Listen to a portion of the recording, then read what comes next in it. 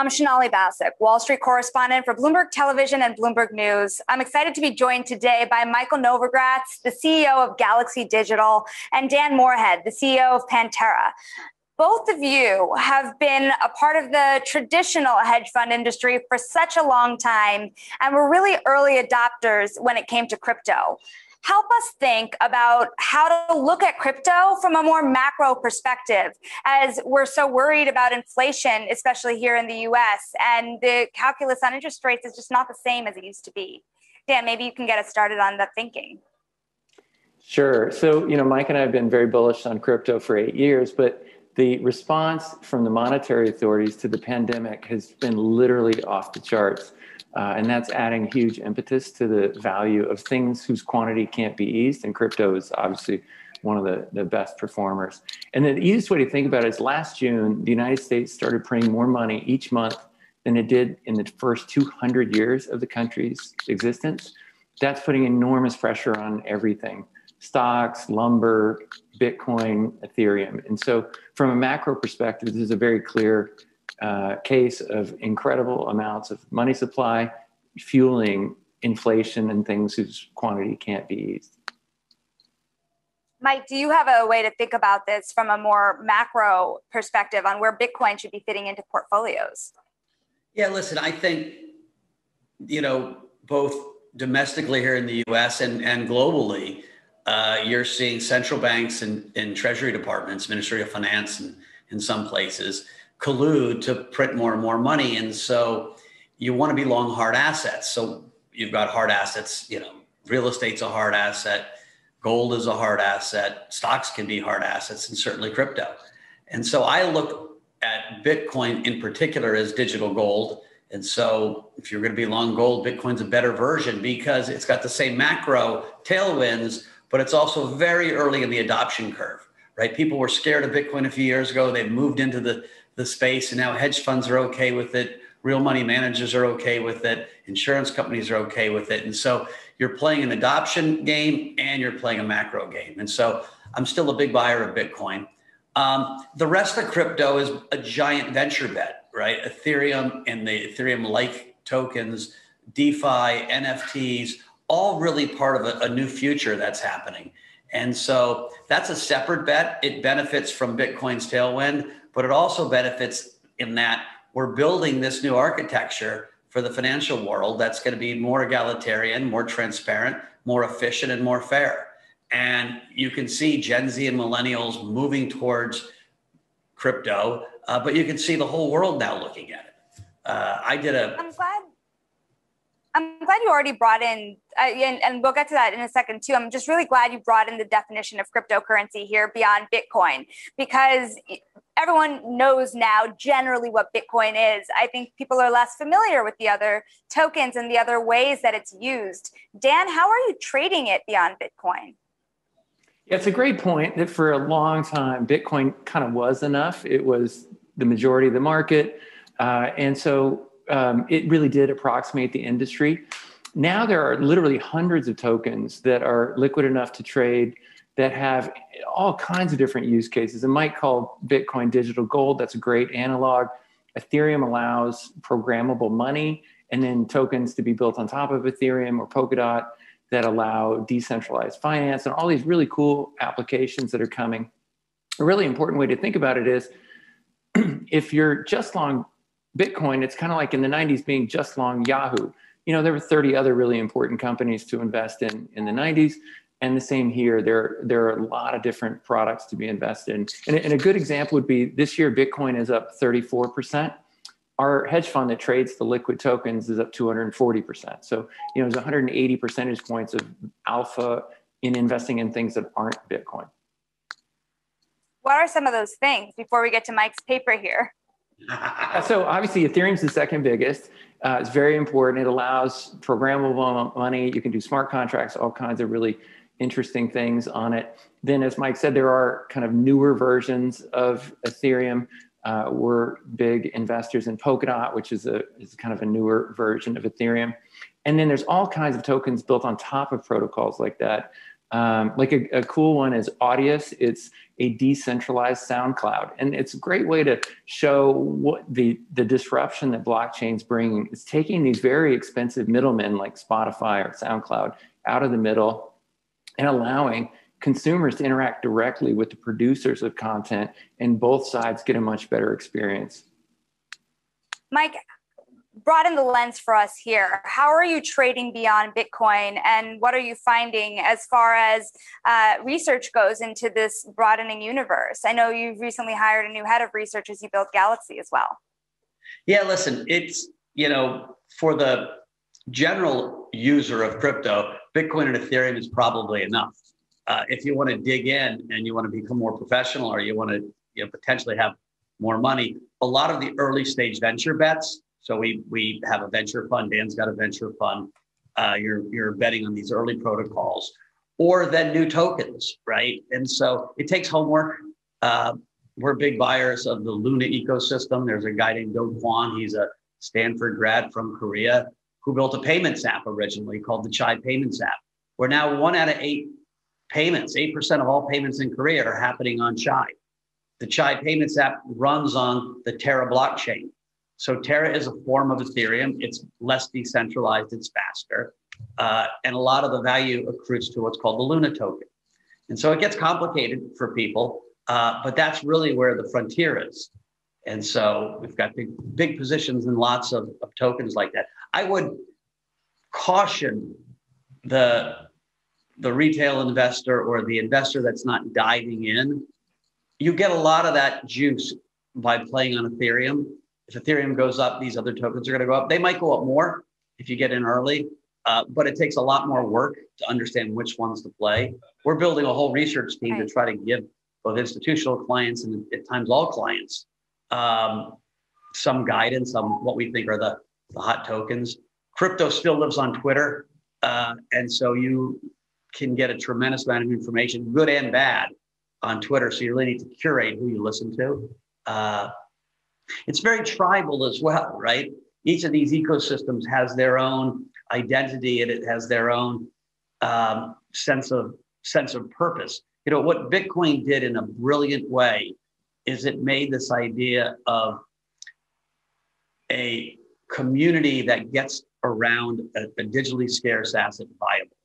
We used to have communities that get around assets like Picasso's, right? How many people do you think can buy a Picasso painting? There are probably 20,000 in the world that care about it. And there's gallerists and dealers and museums that tell the Picasso story.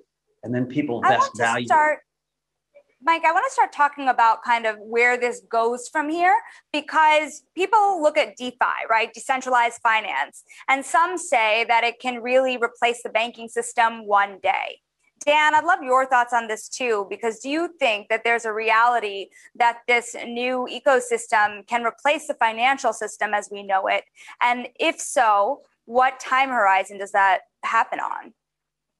I do think it'll build a parallel financial system. And if you think about it, all the other protocols of the internet, they revolutionized everything else in our lives, commerce, communication, all that. They really didn't touch finance. Banks are pretty much the same as they were. Credit card companies still charge what they did, decades ago.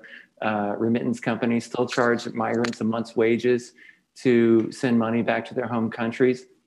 Those will all be changed by blockchain. And DeFi is one of the current applications that's really taking off. It's connecting borrowers and lenders without an expensive bank in the middle. It's connecting people who want to sell an asset with people that want to buy an asset. And we've been investing in space for years, and we're really excited that DeFi has gotten up to $60 billion of outstanding borrowing and lending.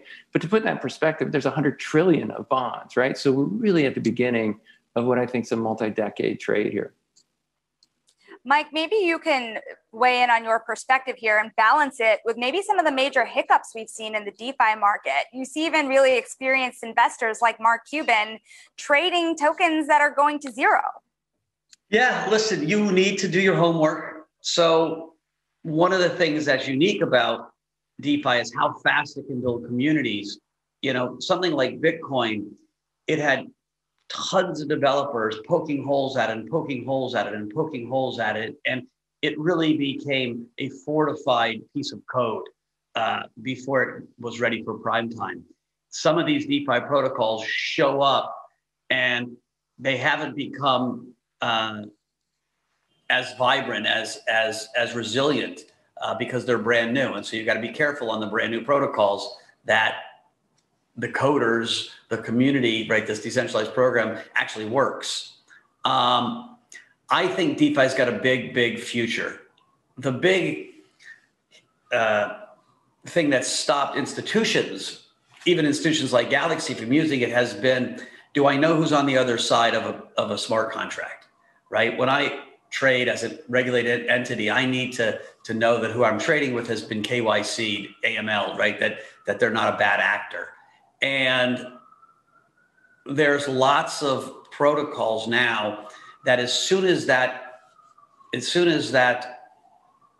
piece is fixed, are going to explode. And I would tell you, we are getting close ourselves at Galaxy from having a fix to that. There are lots of other people that are working on it. Imagine like a blue check at Twitter that I know, even though I don't know who I'm trading with, I know that they've been KYC'd by someone credible. And the moment that gets fixed, there's nothing left to regulate in DeFi. And so you're going to see this peer-to-peer exchanges, peer-to-peer insurance companies, peer-to-peer fixed income businesses really explode. And so I think if I was a bank, I'd be very focused. And I would tell you, I did a big presentation to one of the biggest banks in the world yesterday with their top 50 people at the bank just on this. They're thinking, how do we approach this? How do we get ourselves ready for it? Do we participate? Do we lobby against it? And so the next 12 months, you're going to hear a lot about DeFi. There's so much to ask about that lobbying against it, because we are feeling that threat from the financial players, the traditional ones. But I've got to ask before we leave, you guys, we have the benefit of having such a global audience.